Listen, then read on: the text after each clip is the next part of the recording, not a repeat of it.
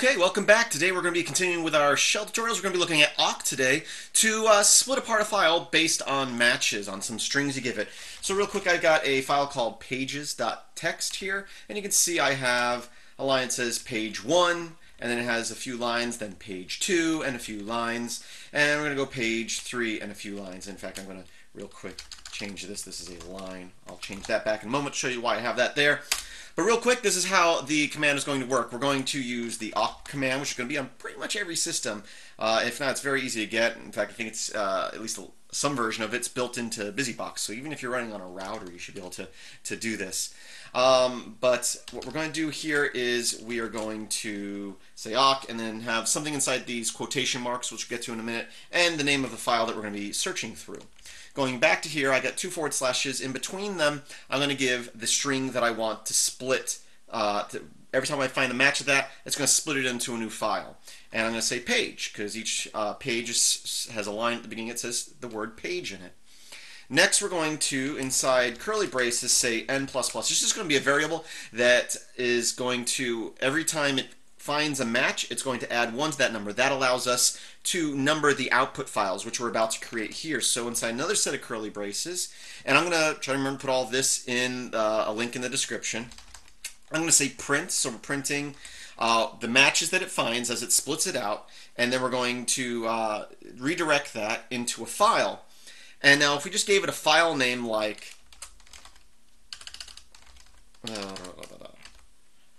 output.txt, it would save the first page and then override that with the second page and then override that with the third page, so forth and so on. So what we're going to actually do is use that variable we created. And so we're just going to throw the n in there. So now it's going to find the first page, the first match, and the lines that go with that, and put it in a file called output1.txt. Then it's going to find the second match and put all those lines in a file called output2.txt. So forth and so on. It's going to add and add and add to that. So let's go ahead and write that. Hit enter. If I wrote everything right, no errors. Let's list out our files now, and as you can see, we have our original file called pages.txt, then we have output1, output2, output3 text. So let's go ahead and cat each one of those out. Output1 has everything page 1, output2 has everything from page 2, and output3 has everything from page 3. Let's go back in, let's remove all those files. Even if we didn't, we would override them next time we ran that. But let's go ahead and remove them just to clear things up. So now we just have our pages.txt. Let's go into that and change this part back to say page. This will be a problem. So we're going to run our awk command again.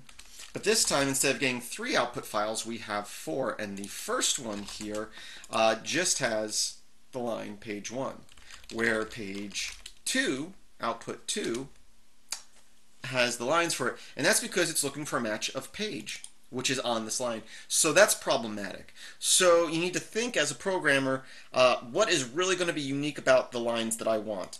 So what you could do is you could, let's go ahead and remove all our output files again, go back into our, don't need to go back into, but we'll go back to our awk command, and instead of page, I'm going to put a little caret symbol page, and that means find any line that begins with the word page.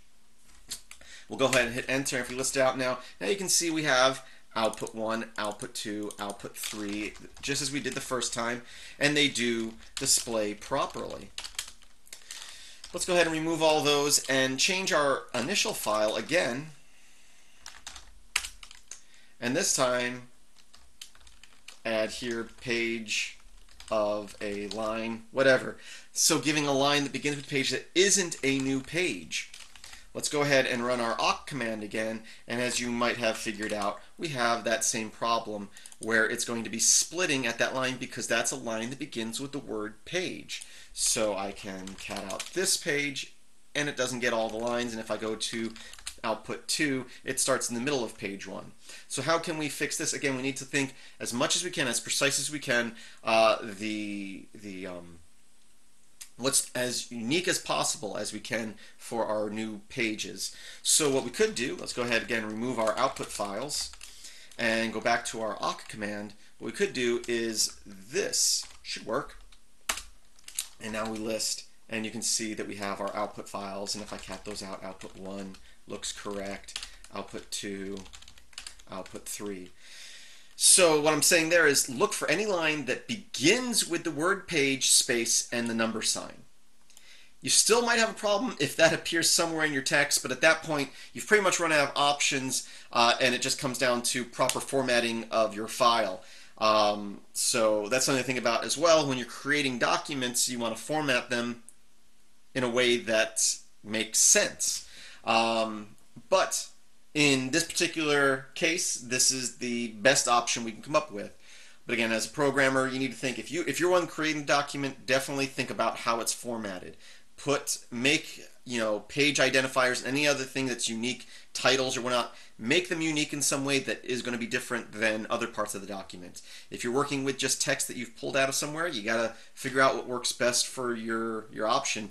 I guess at this point you could say page, space, number, and a numeric number, but that might show up in the text too. Why would they have a number symbol there if the next thing isn't a number? You could also maybe search for a number of words in the line, and if there's more than more than one space in that first line, then you can ignore that as well. But that's getting more complex than what we're talking about in this tutorial. I hope you did find this useful. Again, I'll try to remember to put a link in the description to the examples. Oh, I want to give you another example that I'll put in the description. Let's go ahead and remove our output. But this is an actual text file that was generated based on file names. I forget what it was for. It's a long time ago.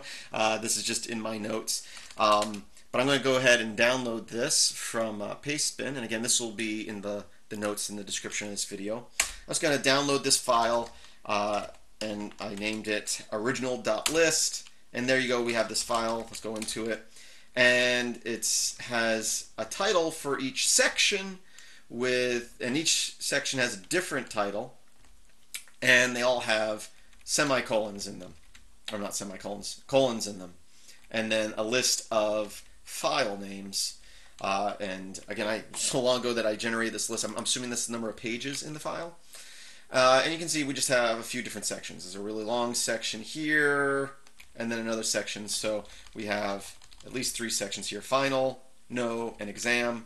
Let's go ahead and see if we can split these up, again using that same AWK command. And instead of page, we know that in this particular file, what's unique about each of those lines, because they have different titles, is that they have a colon in them.